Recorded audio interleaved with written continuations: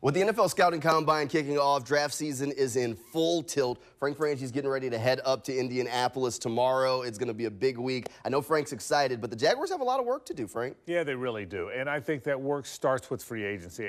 Everyone's got to mock out now, right? Who you mocking to the Jags? Who you mocking to the Colts? Who you mocking? It's hard to really do a mock until you know what was done in free agency, which comes first. But there are some holes. I think the interior of the offensive line has to get better. I think the interior of the defensive line has to get better. For me, those are the two most important spots. But then everyone's talking corner and receiver, so there's some other areas.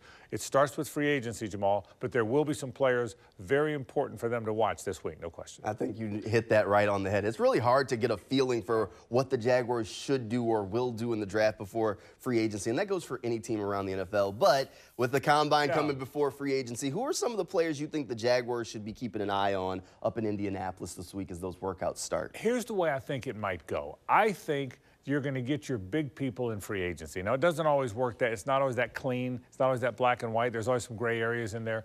But I think you're going to get your big players in free agency. So I don't think Jackson Powers Johnson, the center for Oregon, is going to be in play. I think if you took him, then you're admitting you whiffed on Luke Fortner. And I don't think that's where they are. I think there's still some hope for Luke Fortner. I think they like him. So I don't think you do that. So maybe some of the receivers, I've seen Brian Thomas, Romeo Odunze if he's there, but I don't think he's going to be.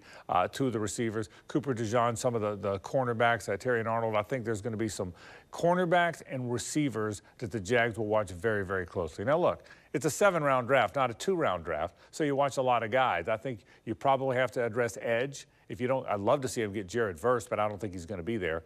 But I think you have to address edge, cornerback, and receiver in the draft because, in my opinion, you're going to get the big people in free agency. I think you just broke some hearts with the Jackson Powers Johnson stuff because he's already become a little bit of a rock star to a lot of Jaguars fans who have already just made him a fan favorite. Jamal, if you take him, you're kind of saying you've whiffed on Luke Fortner, and that's not where they are. They don't believe that. Luke didn't have a good year. We know that. He knows that. He's got to get a little bigger, stronger. He's got to hold the point of impact a little better. But I don't think they're beyond. I think there's still hope for Luke Fortner. I think Luke Fortner is going to be a good player. I know people don't want to hear that. In my opinion, if you take another center, particularly one in the first round, that means you missed on Fortner, and I don't think they're there yet. So I don't think it's going to be him.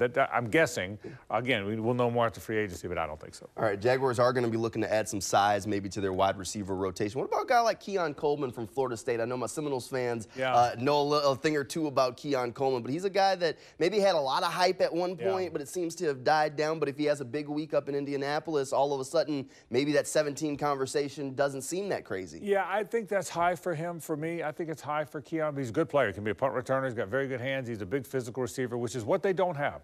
A lot of it, too, will depend on what happens with Calvin Ridley, Jamal. I think if Calvin Ridley's on the football team, and does that mean that they signed Josh Allen and tagged Calvin? You know all the different possibilities there.